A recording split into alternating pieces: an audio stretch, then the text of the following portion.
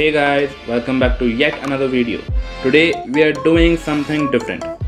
Yup, we are doing a review. This is the first from us, so a sub would be massively appreciated. Now, without any further ado, let's get started.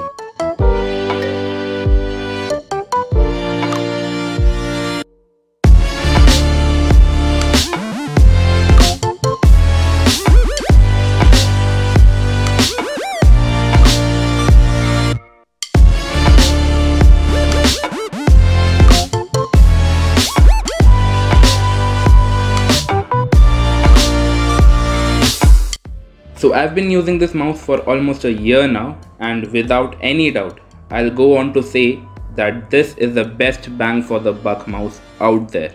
Like seriously, the design and ergonomics feel premium given its price point. Now talking about features, it has got a 4800 dpi sensor to suffice all your gaming needs. I personally use 2000 dpi to play CSGO competitive, but there is quite a number of options to choose from. Speaking of options, you also get a software to customize the mouse to your liking. We'll get to the details later. Now, the mouse provides 7 programmable buttons which can be remapped to suit your style. This feature is found in more expensive mouses, and getting this here is an added bonus. The clicking experience is pretty good too. The buttons are very responsive and soft to touch. Although one thing I will point out is the side buttons have got a bit of wobble and are on the mushy side when clicked. The back button has sometimes got almost a dead zone if pressed rapidly. Other than that, the clicking experience is quite good. The buttons on the back of the scroll wheel is used to switch DPI, but that also can be programmed for doing some other task. And here's how the mouse sounds.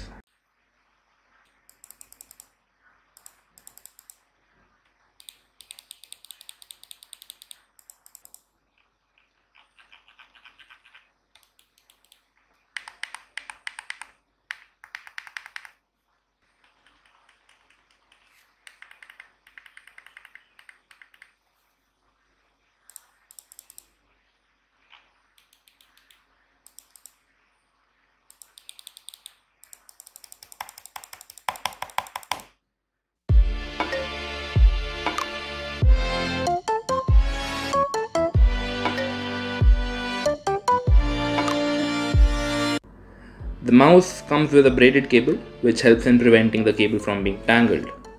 And the length, well, it's quite long. Now jokes aside, I did notice some wear in the cable, but as I mentioned, it's been a year, so this is to be expected.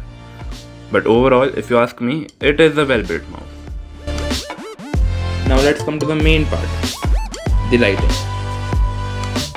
Redgear specifies on the website that it has got 16.8 million RGB colors, which, to be honest, is a complete lie. The software allows you to set colors, but the problem comes when you select a dark tone.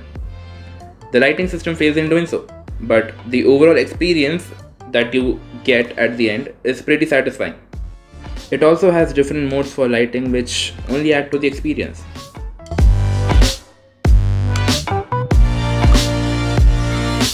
The software provided is actually pretty complex and more than sufficient for your gaming needs.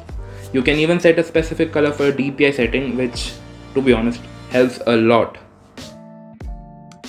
The software has got 6 DPI levels, which again can be individually customized by the user. The good thing is that you can either save or export your config for future purposes or use it for transferring your data to another computer, while also maintaining different configurations for different games. To be honest, this is actually a very handy feature which only a few mouses have given this price point.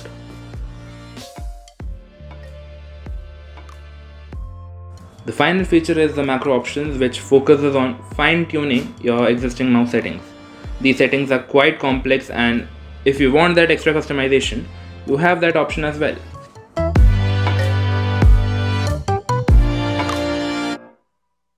The mouse doesn't have any specific downsides, but one worth mentioning is that it's not light. The mouse is quite heavy, and if you're searching for a lightweight mouse, then this is not for you. I personally got adjusted to it very quickly, so I had no problems.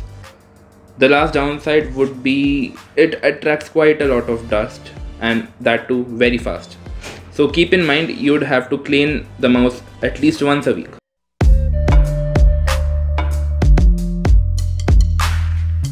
If you guys ask me, well, should I buy it or not? Well, the simple answer is yes, please. But if you are planning to buy this mouse, I would suggest you get it on some season sale. It just adds to the treat. So that's it for this video. Hope you guys enjoyed it. Like, share and subscribe. And we'll see you in the next one. Peace out.